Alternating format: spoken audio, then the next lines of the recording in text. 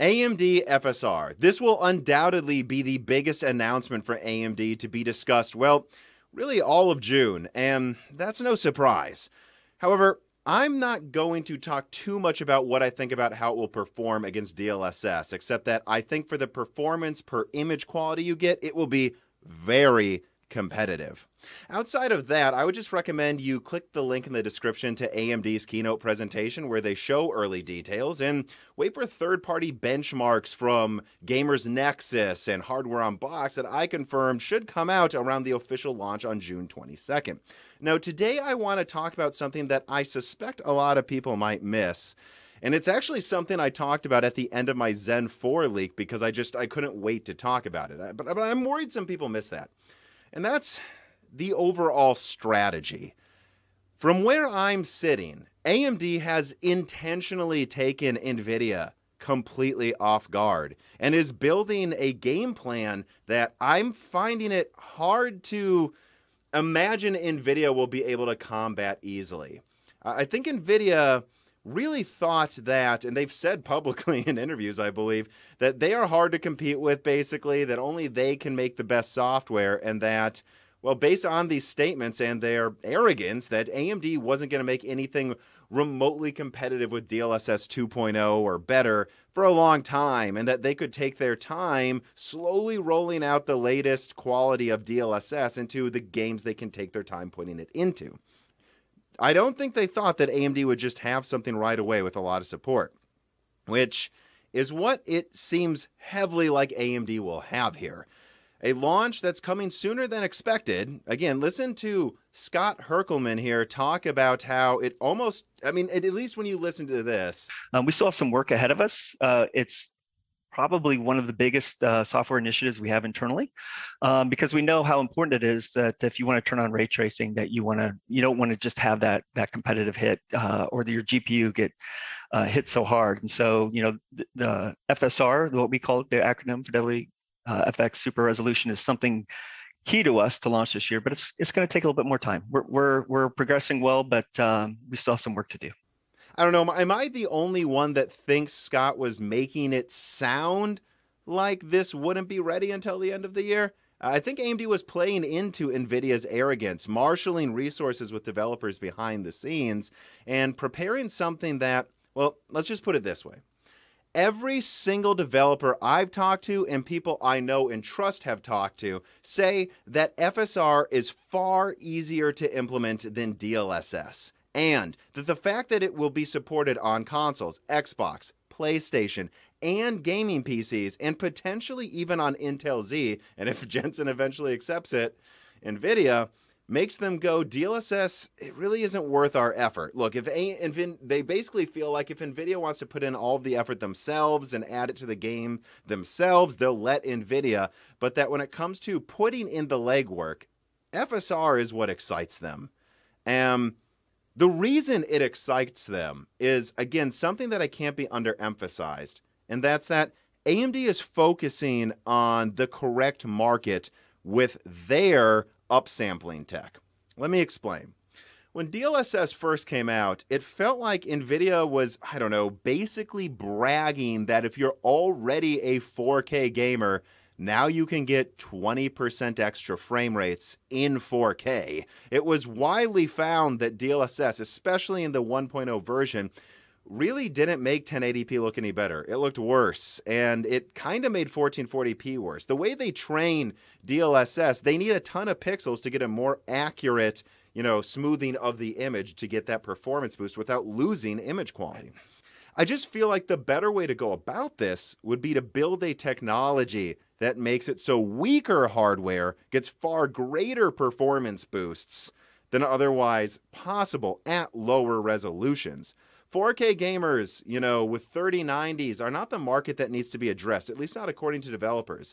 What developers would prefer is if one of these GPU vendors, Intel soon, AMD and Nvidia, would focus on making sure that they can scale down the graphics to weaker hardware.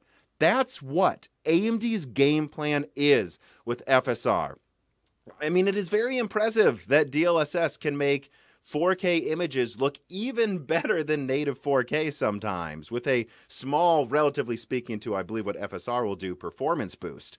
But, you know, making it so that it's not so much about making it look a little better on the highest end hardware, but not lose much image quality while doubling, tripling frame rates. That's what developers really want. Developers really want to be able to make a game that they can ensure works on APUs, like AMD's APUs, like Intel's integrated graphics, without looking like complete garbage. I mean, looking at DLSS work at super low resolutions is fun academically, but no one wants to play a game like that. What they want is to have the game look at least as good or better than 720p while having reasonable frame rates, 60 FPS or better. That's AMD's game plan. AMD's game plan is to bring out something that's easier to implement, that's widely accepted on all hardware, APUs, graphics cards, gaming consoles, and then to make it so that it benefits everyone, not just the people already running at the highest resolutions. That's a big deal. And in fact, something I said in that Zen 4 leak that is an even bigger deal, something that I was tipped off to by a source, is that there is evidence RDNA 3 is being built to accelerate FSR better than their existing hardware will.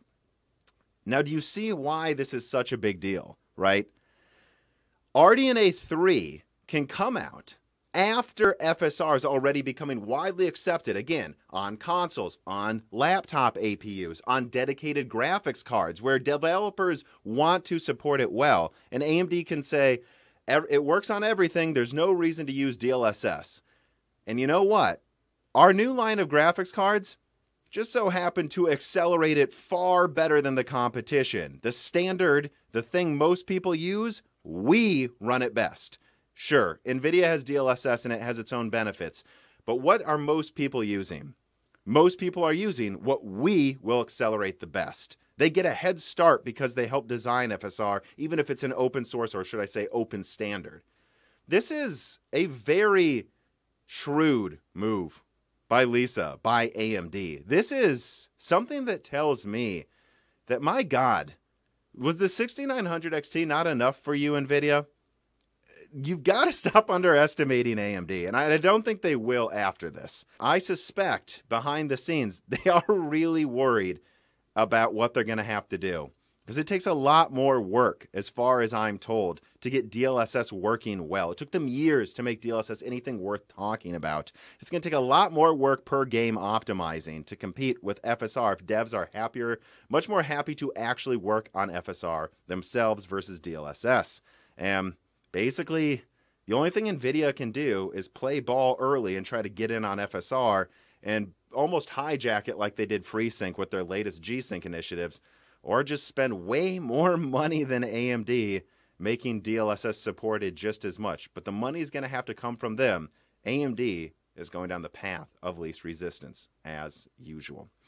Anyways, I hope you enjoyed this video. This was something I have been talking about, but I want to make sure it is pointedly understood and heard by as many people as possible, because this, for me, is the most exciting part of FSR. And I suspect a lot of people will just get stuck on talking about the frame rates and image quality.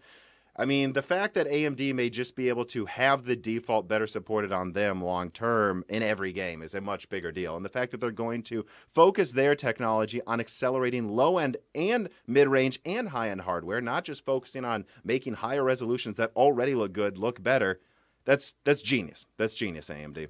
Anyways, please remember to like the video and share it if you enjoyed it. That really helps the channel so much. And then subscribe to Moore's Law is Dead to not miss all of the coverage coming out, including a new Broken Silicon with Jared's Tech, where we talk about the Computex presentations and what we think about the current state of the laptop market. Look out for that Broken Silicon. And of course, if you have the extra money, consider supporting us on Patreon for early ad-free access and exclusive content patrons only get, including access to a Discord where you can ask me and the guests like Jared questions. All right, and then as always, thank you for watching.